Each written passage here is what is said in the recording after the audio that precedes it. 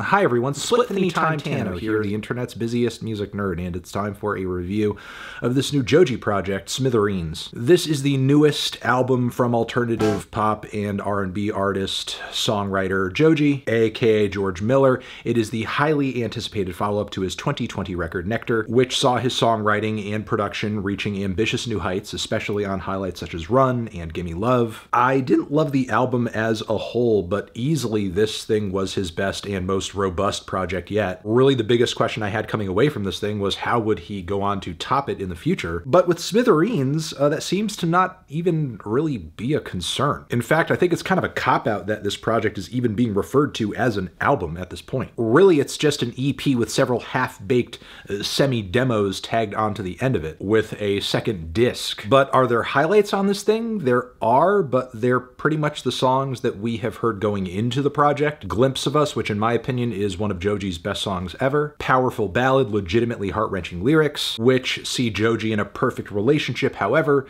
it's not so perfect because he is haunted by the lingering memory of an ex, a past lover, the one that got away. The instrumental is super simple with some basic piano and somber vocal harmonies, but it's still hitting pretty hard. There's also Die For You, which I think is a really great piece of dreamy pop music with a kind of groovy beat. Lots of glossy keys and atmosphere in the mix on this one. Tune is solid, progression is solid. It's pretty handily one of the more well-structured songs on the project, especially considering the state of the other material, like the song Feeling Like the End, for example, which is this somewhat cool trap pop fusion that ends suddenly out of nowhere because it seems like at one point Joji just gives up on fleshing the track out fully, which is sad because there did seem to be some sharp ideas going into this track, and to hear them not fully explored just seems like a loss. But do let me praise the song Before the Day Is Over, which also takes a simple piano ballad approach as well, but this time around the chords and the vocal lines take almost like a 50s pop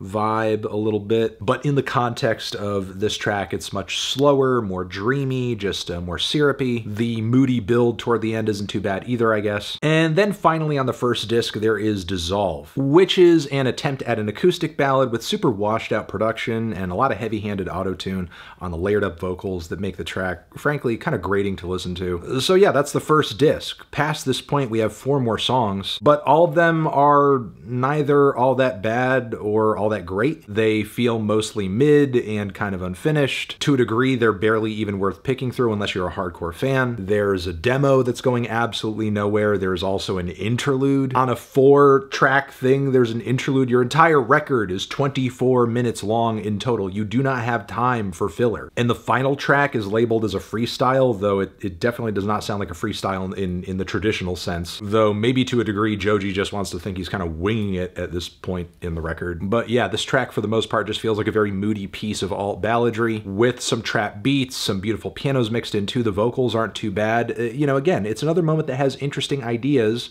but none of them are fleshed out or coalesce in such a way where it feels like a hard-hitting track that leaves an impression. It's just more of a sketch of a song than a song. Knight Rider as well has some interesting ideas on it, but you know, developmentally, there's not really anything about how the song comes together that makes it anywhere near as impressive or as memorable as, you know, any number of songs from Nectar, which, you know, just kind of contributes to this overall feeling that this project is kind of a few steps back from that record. Or even when Joji's songwriting chops were arguably much rougher than they are today on like his, you know, Ballads 1 project. Yeah, I'm not really crazy about this one, sadly. It has a couple of great tracks on it, but outside of that, it just kind of seems like a wash. Seems like, you know, there wasn't really a whole lot of effort being put into this one. Hopefully this project is just like a hump or a transitional moment, and we end up getting something more interesting down the line, because I'm feeling a strong 4 to a light 5 on this one.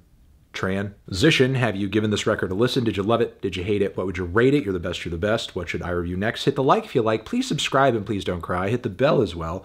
Over here, next to my head, is another video that you can check out. Hit that up or the link to subscribe to the channel.